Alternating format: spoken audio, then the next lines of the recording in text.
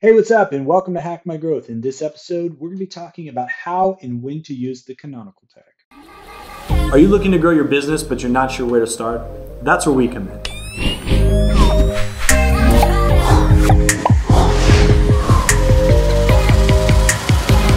Hey, thanks for checking out this video. If this is your first time watching, or maybe you've been watching a while and you have not yet hit subscribe, please do so now. We create new content each and every week to help you get the most out of your marketing needs online. So let's talk about the canonical tag and what does it mean and why it matters to SEO. So a canonical tag is aka real canonical. It's a way of telling the search engines that a specific URL on your site is the main copy or the master copy of a page. So, for instance, you might have a number of pieces of content that talk about a specific topic, but which one is the page that you want to be the authoritative piece, the one that you want to rank for that targeted keyword? This is where the canonical tag comes in, and it's extremely important. So the reason it matters, or really there's three main reasons. Well, the first and probably the most important is that crawlers can miss your unique content because they'll leave if they find too much duplicate content on your site. So there's something called crawl budget, and this is how much a crawler will spend time reading through your content. And each site has a expected amount that the crawler is going to give it. Now, if it keeps hitting duplicate content or content that's very similar, a crawler will most likely stop crawling your site and move on because it says, well, I think I know everything I need to know about this site. And that can really hurt you because you may have really good, unique content that you actually want to rank, but because it's not structured properly, that the crawler will stop and it may not even index that piece of content.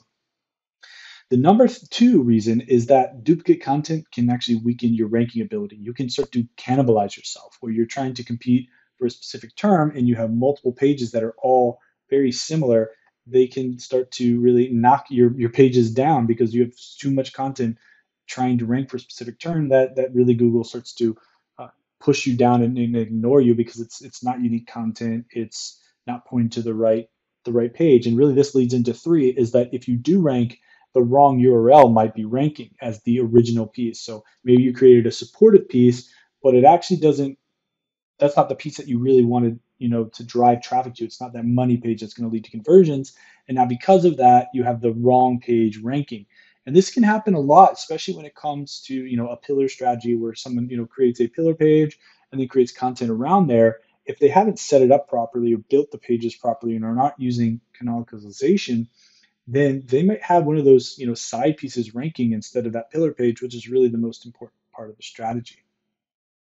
So here are some best practices that you want to look at, and you can find these on moz.com. They have tons of good information all the time. I highly recommend you checking out all their SEO courses, everything else that they do, the Whiteboard Fridays, all the old stuff from Rand and all the new stuff they've been putting out. It's great. But they give us these best practices, and these are great. There was no reason for me to create new ones because why reinvent the wheel? They've already done it for us.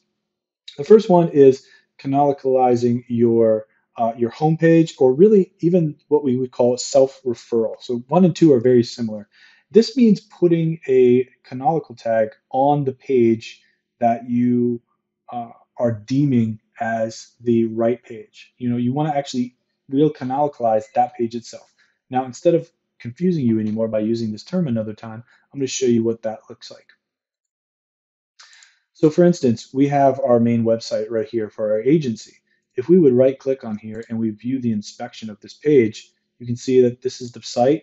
And then we can also go down and we will find a real canonical tag to the exact same page. So not only is this taking care of the home page like we talked about, but it's also saying that, hey, any other page that has, smamarketing.net with or without the www, with or without the HTTPS, when it comes to this page being authoritative, even this page itself, we're looking at this page, we're actually putting what would be known as a self-referral in here. And so we're telling Google, hey, you're on this page, but this is also the canonical page. So on the HTTPS no www version, we would also, if we had one, we don't have one, we're not duplicating our content like that. But if we did, we would say, hey, the canonical is the main page.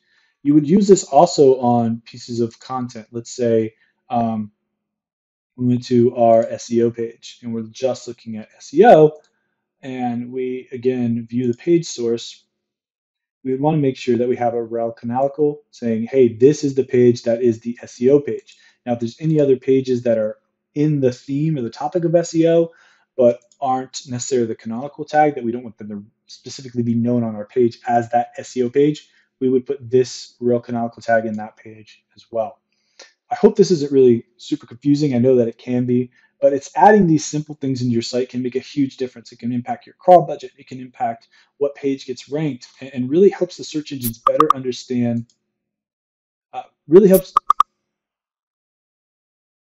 I know this can seem a little bit hard to understand at times, but if you slow down and you start to think about which pages really need to have these tags in them and which pages are possibly competing for the terms that you're also trying to rank your money pages for, it can really help make sure that your right pages are ranking and that the right content is being seen as the authoritative piece.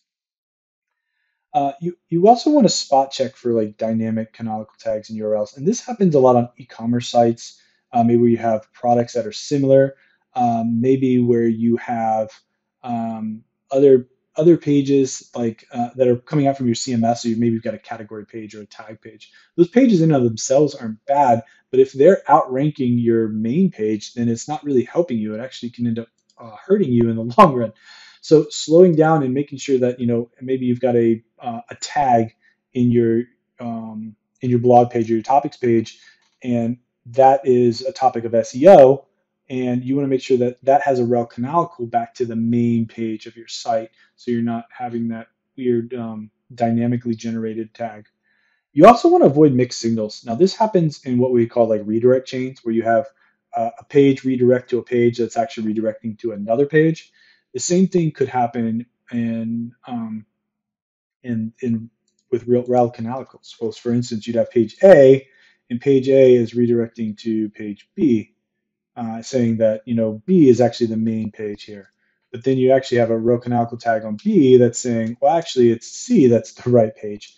So you want to avoid this chain here. What you would want to do is have the rel canonical there from B to C, and then you would also have a separate one that would actually be from A to C as well. And now you're just being very clear with what page is the most important page when it comes to ranking, instead of confusing the search engines. You think about how they're going to read your content. Be careful of like near duplicates. This is something Moz talks about, and I think it's really important to think about.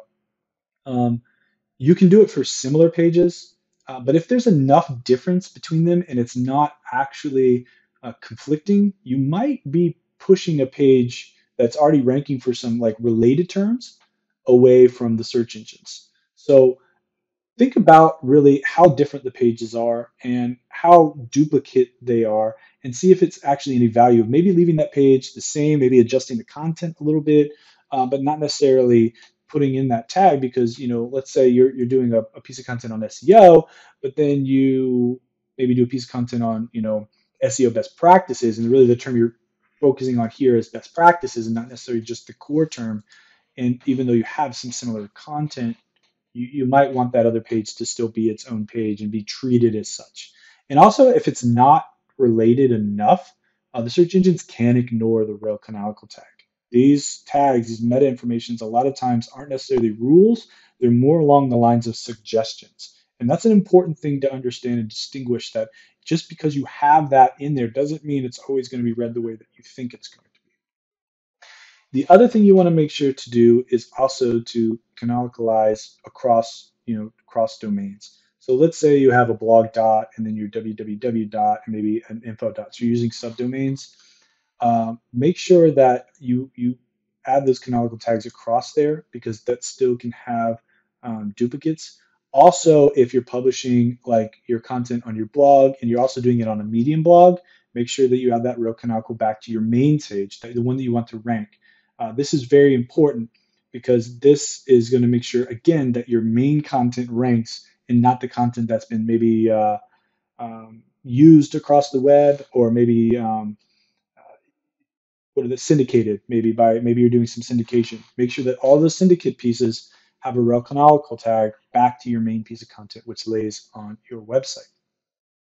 So how do you check for this? How do you make sure that your pages have canonical tags? how do you make sure it's pointing to the right page, and how do you make sure these pages are actually crawlable and indexable. Well, as you saw, what I did over here already is I used just the web tools available to us here by page source on Chrome. You can do this on almost every browser. Look at the page source, and then you can just either search for it or know that it's going to be up here in the header tag. Make sure that it is pointing to the page that you want it to. The other option is to use the Moz toolbar. What this does is it gives you some free data from Moz. You just got to sign in with your free account. All you want to do here is click page analysis and then general attributes, and it'll tell you where this page is has a real canonical tag, um, and make sure that it's pointing to the page that you want it to. There's also another great tool, and it is called Screaming Frog. If you're not using Screaming Frog, it's a great tool for crawling your site and understanding how search engines see your site. Up here at the top, it'll show you all the canonical tags. It'll also let you know if they're indexable or not. The reason you want to make sure that they're indexable, this will tell you whether or not this page is actually being read in the index from Google. Is this able to be indexed?